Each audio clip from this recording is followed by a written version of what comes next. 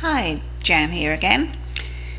The video today is dealing with not a very pleasant subject, but it happens to a lot of us, and that's nosebleeds.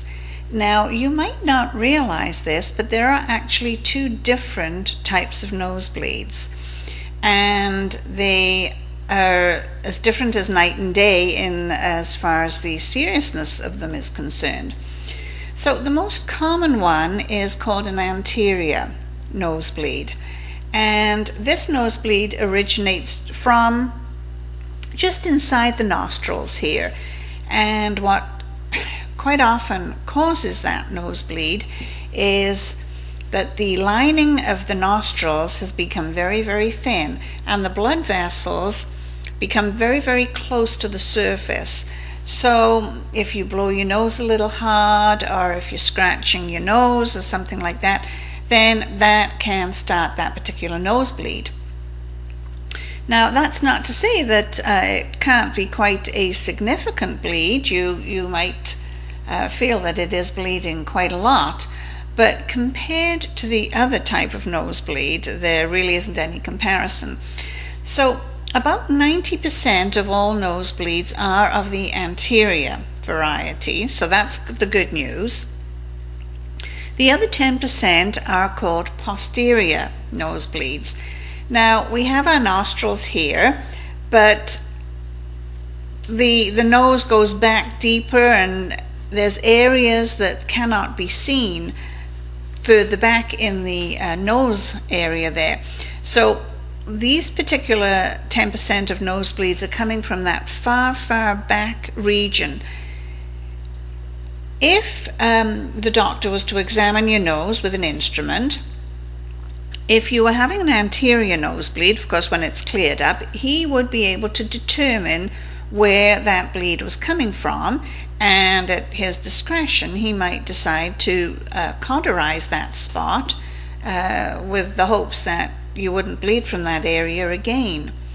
However, the difference with a posterior nosebleed is that regardless of the instrument, there is no way that the doctor can actually locate that particular spot where the bleed is coming from.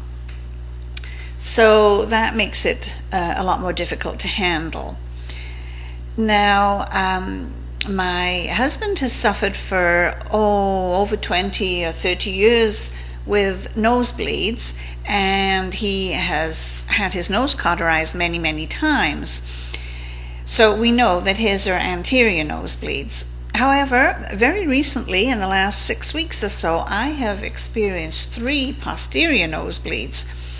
And the last one was so severe that we were in a restaurant, and the people there brought their first aid kit. We weren't able to stop the nosebleed, so we had to call an ambulance. It did take the attendants half an hour to stop the nosebleed, and they wanted to take me to the hospital. So what they do when they take you to the hospital is they pack not just your nostrils, but they pack just a very deep area going way back further than the nostrils. But I declined. We were out of town, and I didn't really want to go to a hospital in another town.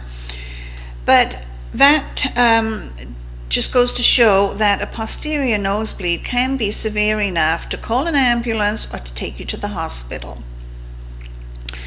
So what I suggest as far as the posterior nosebleeds are concerned is to make an appointment with your family doctor as soon as you can, and ask him to refer you to an ear, nose and throat specialist, because what you want to do, you want to have that specialist determine the cause of these posterior nosebleeds, and then hopefully you are going to be able excuse me, to come up with a plan of action so that they don't continue to happen. There are various reasons why it could be happening. There could be some deficiency in your vitamin and mineral levels.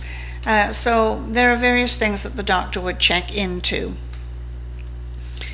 But suffice it to say, it can be very scary to have a posterior nosebleed. So my recommendation certainly is to try and remain as calm as you can, and to not panic and to just hold your nose, pinch your nose, and don't let go for at the very least 10 minutes. Anyway, I just wanted to explain to you how different the two types of nosebleeds are. So when you do, if you do unfortunately have a nosebleed, and if you're bleeding profusely, then you might assume that perhaps this is a posterior nosebleed, and when it's all over, get yourself to your doctor. Okay, so we will see you the next time for another subject. Bye-bye.